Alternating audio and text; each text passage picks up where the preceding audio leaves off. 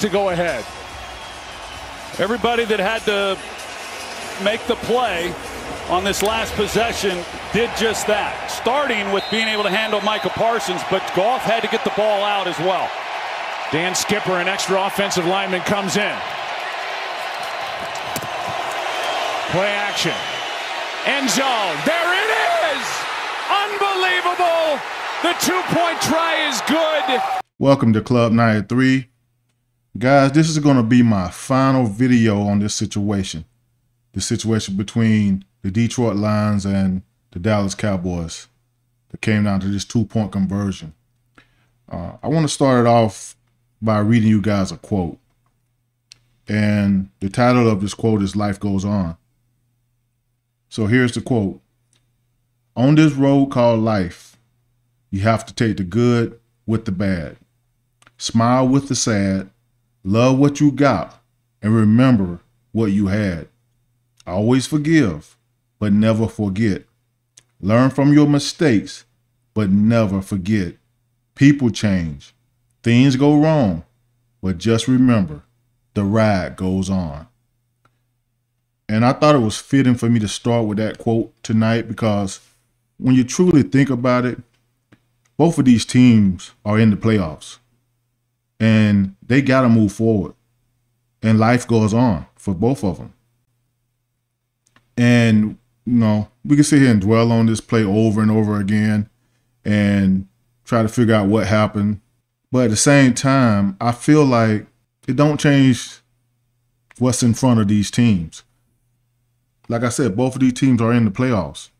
Detroit won their division and Dallas fighting for seeding. So they both going to be in the playoffs. So to sit here and keep kicking a dead horse, it's kind of ridiculous when you think about it. I've read a lot of you guys' comments on my last two videos. I want you guys to understand that I'm not a Cowboy fan, nor am I a Detroit Lion fan. I'm a former player who played 15 years. And I'm also a former Super Bowl winning coach. So I'm just giving you what I think happened on this play and how this ref messed this up. Talking about this guy right here. How he got this all messed up.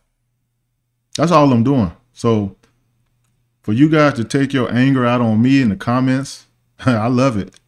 I love it because you guys don't understand. I'm the middleman in this. I'm the middleman in this. And I'm trying to explain to you guys what happened and how he got this wrong. You know, everybody make mistakes. The refs, they make mistakes too. And so I want to address some things that's like been said down in the comments. Everybody want to go back to that play where Dallas got called for a tripping call. It was absolutely a bad call. Matter of fact, I'm going to show you guys that play right now.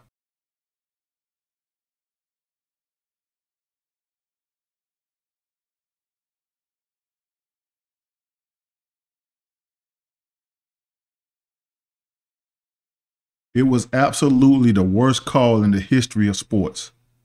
There was no tripping by the tight end. They called it on number 89. And as you can see, he didn't trip anybody. Actually, it was Hutchinson that kicked his leg out and not the tight end. Yes, that's a bad call. That is a bad call because instead of Dallas having the ball on like the 22-yard line or 24-yard line, that call pushed them back all the way to the 44-yard line. And Dallas had to settle for a field goal in that situation. But let me just say this. You know, some of you guys said that the game would be over if that penalty don't happen. You don't know that. You don't know that. Anything could have happened there. They could have fumbled the next play. We don't know that. They still end up kicking the field goal. And Detroit take the ball down and score. So there's that possibility, okay? The other thing that, you know, people keep bringing up is the formation, which I'm going to go over that in a second. And I'm doing it from a different angle right here. He just got it wrong. Okay? He just got it wrong. Most times when a guy reports, it's from the sideline.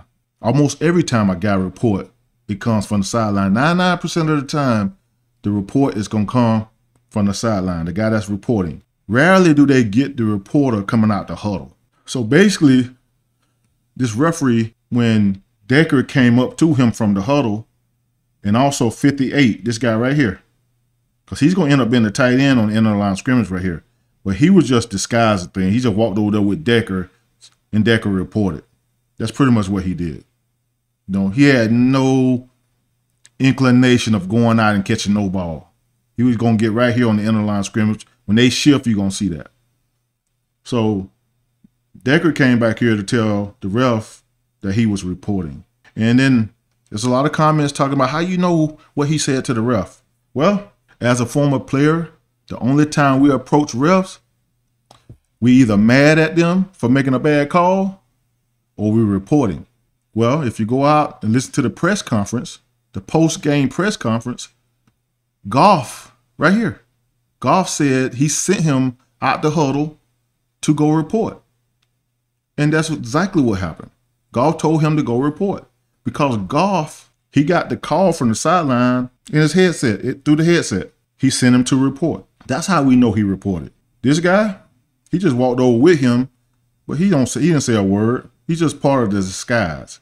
He walked over there so Dallas would think that they don't know who's reporting. It's just part of the illusion. Okay? And when number 70 came off the sideline and ran over here toward them, he never even made it to them. And he started walking toward the defense to let them know who was eligible. Like I told you, most times when a guy report, it comes from the sideline and not from the huddle. He was looking at 70 coming on the field from the sideline.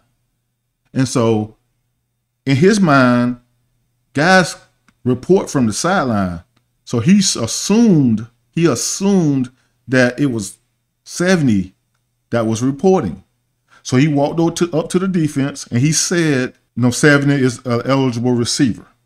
70 is an eligible receiver. Okay? That's what he said. You can hear it on the loudspeaker. You can hear it, if you listen to the original broadcast, you can hear him say that. A lot of people in the comments asked, why didn't Detroit stop the play if they know they had the wrong number? If he called out the wrong number on the loudspeaker or the PA system, whatever you want to call it, why didn't they stop the play? Because they had the wrong guy. Well, two things. Detroit had no timeouts left. Okay? They had no timeouts left. And also, Detroit was trying to hurry up to get to the line of scrimmage so they don't show anything. They were trying to get up to the line of scrimmage fast, get out the huddle, get here fast, and not show anything. When they got in the huddle, they probably was focused on the play. They wasn't even thinking about what the referee was saying at that point. They had got in the huddle. The sideline probably was concentrating on the play too. They were so focused on the play and it working that they probably didn't register with them. Maybe that happened. And they were trying to hurry up to get to the line of scrimmage to run this play so that Dallas wouldn't get a good look at it to be able to cover everybody. And they get the 2-point conversion. They convert it and they go home with a win. Okay, now let's go back to the referee. This guy, he said number 70. This is him right here. Number 70 was the eligible receiver. Well, when they shift, I'm going to go ahead and shift. Let me go ahead and shift these guys. Let's shift these guys. Okay? So when they shift, he's inside. He ain't even on the end of the line of scrimmage. He's not on the end of the line of scrimmage. So therefore, that's more reason to realize that he didn't say a word because he knew he wasn't an eligible receiver. He didn't even make it out to these guys when they was over here talking to the referee. He never made it out there. And I'll show you that in the end. He never made it out there. He was nodding his head, but he was looking at 70. He was nodding his head that I got it, but he didn't get it. He didn't get it. That's what he was doing. And so 70 is right here. He can't even be eligible inside. He lined up inside. Okay? So forget about that being a possibility. Okay, this formation here, this is an unbalanced formation. If the ref get this right, If he get this right, and he got the right guy that reported, he's a tight end. He reported eligible receiver, he's a tight end. There's always 5 down linemen, 5 big guys, right? 5 big guys in the game. And I'm trying to get you guys to understand this. There are 5 big guys in the game. Forget that he's number 68. They just pretend he went to the sidelines and he put another jersey on. He's now number 85. He's now number 85, okay?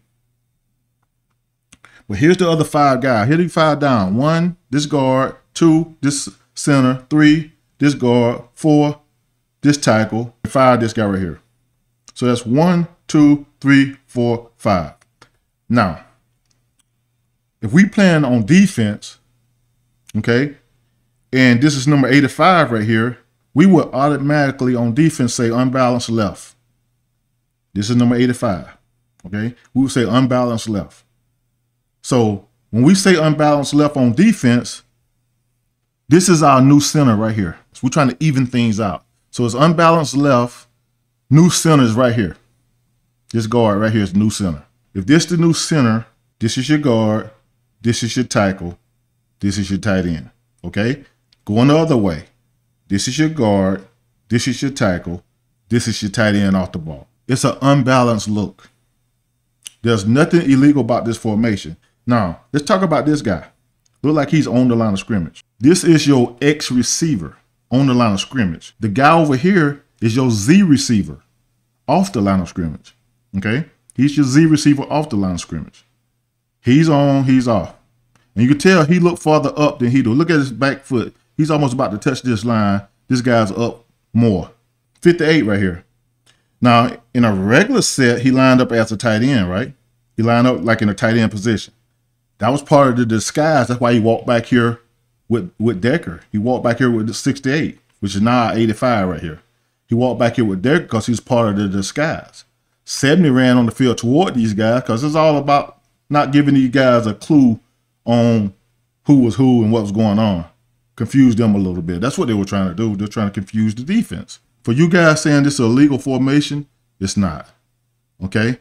He's your tight end right here because he reported as an eligible receiver. Okay? And then you got your 5 down. 1, 2, 3, 4, 5. And you got your guy with the ball right here. Let's go back to the ref. The ref said that number 70 was the eligible receiver. Okay. Because the ref was wrong, maybe this is a illegal formation because he was wrong. The ref was wrong. It ain't got nothing to do with these guys, but the ref was wrong. Because he go 70 right here, he covered up. You know? It would be a legal formation because the ref is wrong. The ref is wrong. But that ain't what the ref called when he threw the flag. He said illegal touching by 68, who's our new number 85 right here. Okay? That's what he called. That was the call on the field. Okay? Now, let's play devil's advocate. Okay, because the ref called the wrong number as the eligible receiver, these guys probably don't know who the hell to cover. They don't know who to cover.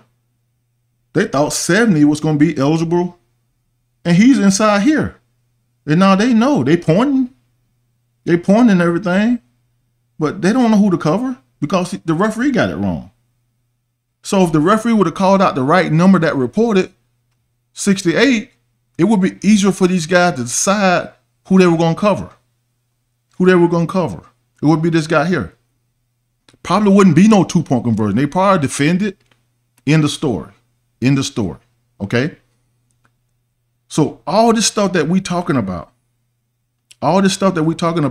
comes down to the ref making the right call as he got it on the field. Paying attention to the guy that was reporting, which was Hutchinson, paying attention to him who was reporting and not looking to the sideline, thinking and assuming that the report was coming, the guy that was reporting was coming from the sideline. And if the ref get this right, this formation is perfect. So by the referee getting the wrong number and assuming and calling out 70 as the eligible receiver, he really screwed up everybody. Everybody. He screwed up the offense, which got the 2-point conversion to win the game. right? And he screwed up the defense to know who to cover in the situation. He screwed up both sides. I know my title is like the Detroit Lions got robbed. Maybe that's a little harsh to say they got robbed when the ref made the mistake. And I'll probably change my titles on my videos. I'll change my titles and I add the ref in there some kind of way, because it's unfair to say that they got robbed when these guys didn't get the information either. They didn't get the information either. They don't know who to cover. They looking at 70 right here and say, hold on, he ain't even in an eligible position. So how can he be eligible? Look, confused. These guys confused. They don't know what to do, who to cover. I can understand how this ref made this mistake. Because if you don't pay attention to who's talking to you and who's reporting, and you assume, you're going to make this mistake. 99% of the time, the guy that's reporting is coming from the sideline. Rarely do you get a guy out the huddle that come report to you. The referee got it wrong, and he caused all this controversy. And I know the NFL is going to downgrade the whole crew for the playoffs and the Super Bowl. They won't be able to call the playoffs or the Super Bowl. Rightfully so. And from what I've heard, they've blown some calls this year, right? They've blown some calls this year. But in this situation, I can see why the ref made the mistake he made, because of his assumption that the reporter was coming from the sideline when he heard reporting. When you heard him say reporting. Let's move on, get ready for the playoffs. They both got good teams. Both of these are good teams. And they're going to move on. They're going to move on from this. And I'm wrapping this up because I'm not talking about it anymore. Okay? They completed this. And like I said, Dallas don't know who to cover. Because he said 70 was eligible, and they had no clue 6-8 was even eligible. It confused them just as much as everybody else is confused about this whole situation. Okay? Here you go, right here, from the end zone. From the end zone. Tight end. Okay? Tackle. Guard. Center. Guard. Tackle. Tight end off the ball. Okay? By this receiver outside being on the ball, you made him ineligible. He didn't have to report. He didn't have to report because he's covered up. He didn't have to report.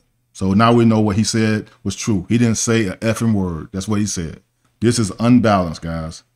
This is unbalanced. And it's a great play by Detroit. It's an awesome play by Detroit to tell him to report as eligible, and he's a tight end now. As soon as he did that, he became a tight end. Now, in essence, he's in his regular position. But when he reported and they bought in 70, so they took the slot receiver, I bought in 70. Usually when they do this, the offense, when you do it from a regular offense, the tackle would just flip over to the other side. The tackle would leave from this side and go to this side. That's exactly what this is. He just came in and played the other side, played the tackle. He took his spot as a tackle and flipped over here.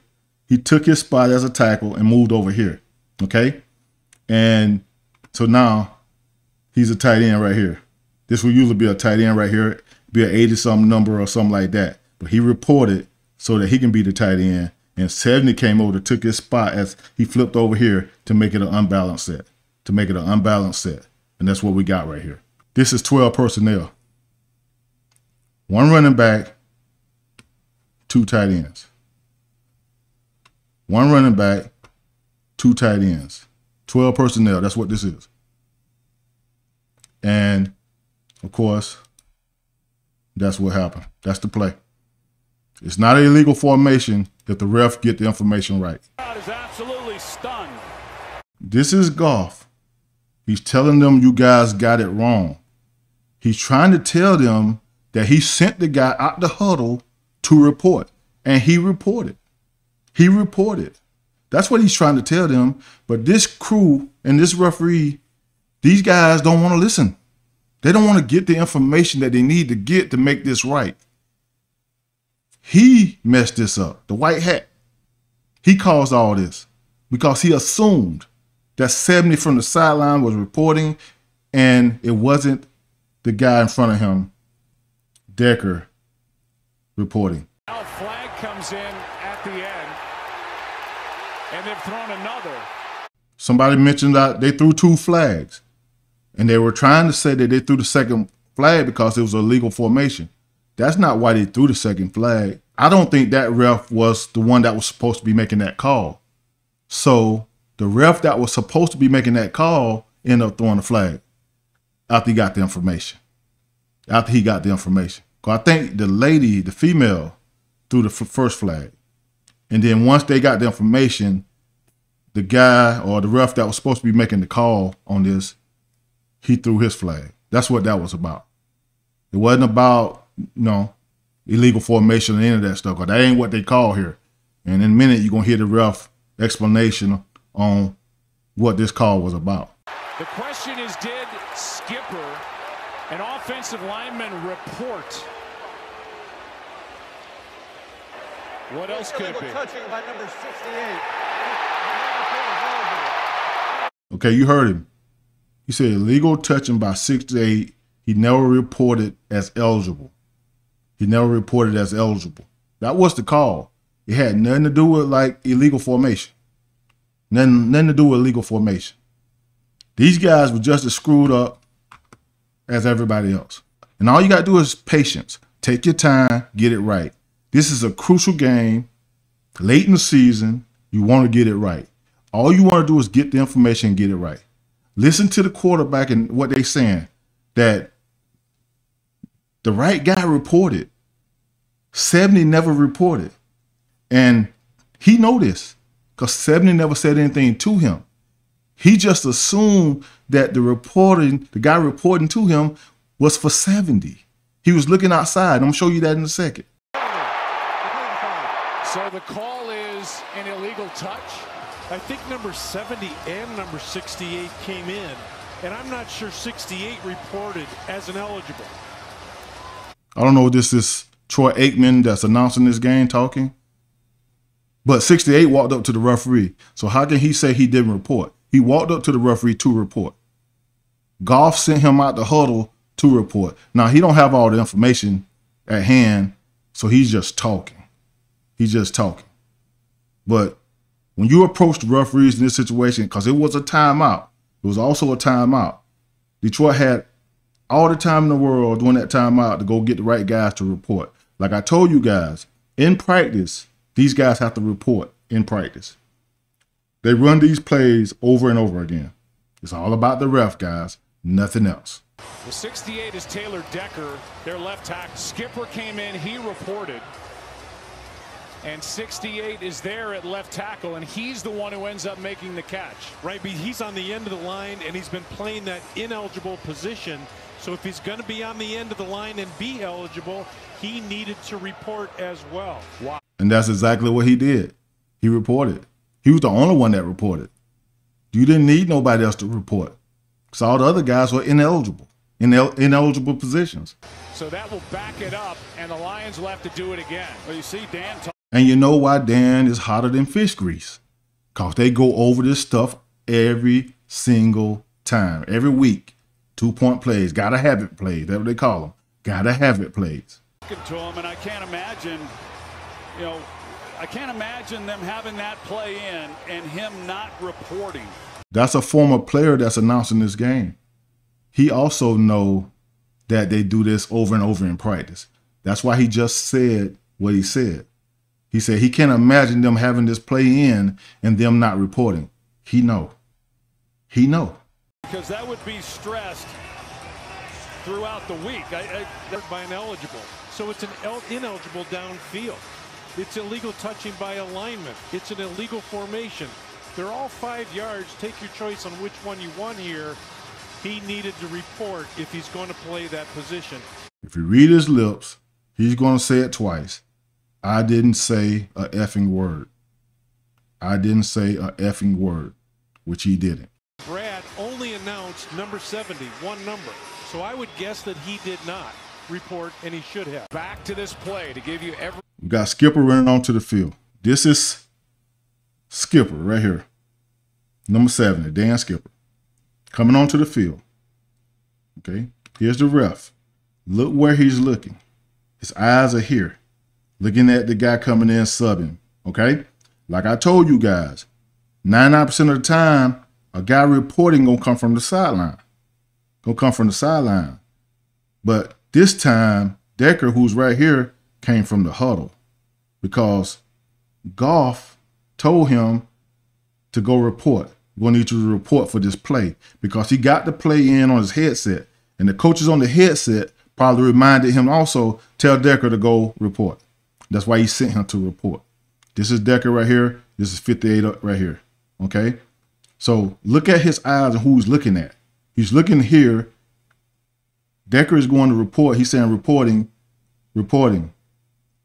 And because he's looking here, he got 70 and not him. Not the guy that was actually doing the reporting, said I'm reporting. He got my guy out here because his eyes is here.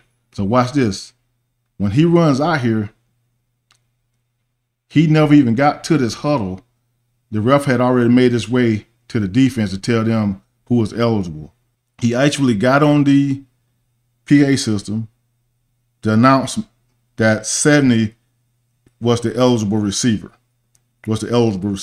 Now people keep saying, why didn't Detroit catch that? And let them know. Well, for one, like I said, they had no timeouts, and these guys got in the huddle. You're gonna see them get in the huddle when he walked this way. He walked this way, they go to the huddle. They get in the call, and they're gonna go fast. Him running this way, these two coming up this way is all a part of the disguise to keep them from knowing who to cover. And they would have known who to cover if, right here, if he get it right and he say 68 is the eligible receiver. 68 is eligible. That's all he had to say. Get it right. Get the number right. Don't look over here at this guy coming off the sideline and assume that the guy reporting is coming from the sideline. Don't assume that. Get the information from the guy right here. It's all about details, paying attention. That's all this is. So, and all this is about this guy right here. Look, we can. Skipper comes in. He goes to Brad Allen and reports. Notice how when Skipper was running up there, he was looking at him. He was nodding his head, but he was nodding his head that Skipper was the guy reporting, not that Decker was. And that's why you see him nodding his head, because Decker was talking to him, reporting. He nodded his head like he had it, but he was actually talking about Skipper.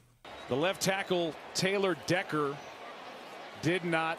And as you said, John Perry. And then you see him go to the defense to get him the number of the guy reporting. You see him rubbing his hands down his chest?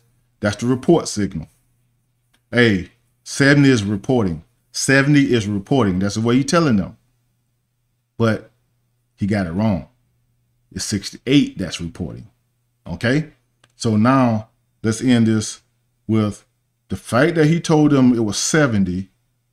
And when they come line up, the defense is also confused because now 70 is covered and they probably thinking like, what the hell?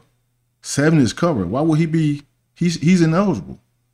So could be the reason that 68 was wide open over here and not covered because he gave them the wrong information. Ain't got nothing to do with this team. Ain't got nothing to do with this team. It's all about getting the right information from this guy right here. This guy right here. So I will change the titles later, but for you guys to get this information, I'll keep the title the same for right now. But I'm telling you, life goes on for these two teams.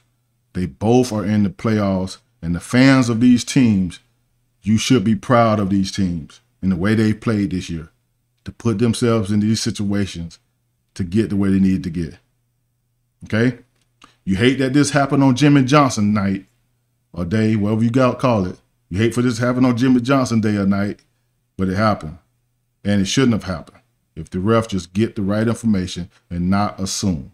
You know what they say about assume? It makes an ass out of you and me. In this case, it made an ass out this ref. Okay? That's what happened on this play. So don't come in comments saying how I know I wasn't there to hear what was going on, what was said. I played 15 years. I know that you approach the refs to report. And the fact that Goff said he told him in the huddle to go report, and the fact that he said it to him, he left the huddle to go report. Come on, man. No-brainer for me. No-brainer for me. Good luck to both of these teams. I know some of the coaches on these teams. I know a lot of coaches on Detroit. I know coaches on Dallas. My thing is, I'm not on either side. I'm the middle guy. So all you guys that's commenting like I'm a Detroit fan, I'm not a Detroit fan. I'm a coach. Now, if they hired me as a coach, I'm all in. I'm all in for the team I'm with. I'm all in for the team I'm with. But until then, I'm just a middleman. I'm just a coach telling you how this goes. I use my channel to break down plays. I broke down some Dallas stuff on here. I got some shorts about Dallas on here, about some of the players on here. I got a short coming up about CeeDee Lamb, who had an awesome game. He had an awesome game, 200 and some yards in this game. I got a short coming up with him in it. I hope that you guys would subscribe to the channel. I got a lot of stuff coming in the future. Subscribe to the channel. Hit that bell icon. Hit all so you get all my videos whenever I post. Hit that like button, guys, so you can share my video with more people. Life goes on. Get ready for the playoffs because it's going to be a good one. It's going to be a good one. Until next time, guys, Club 93 is officially closed. Let's get it.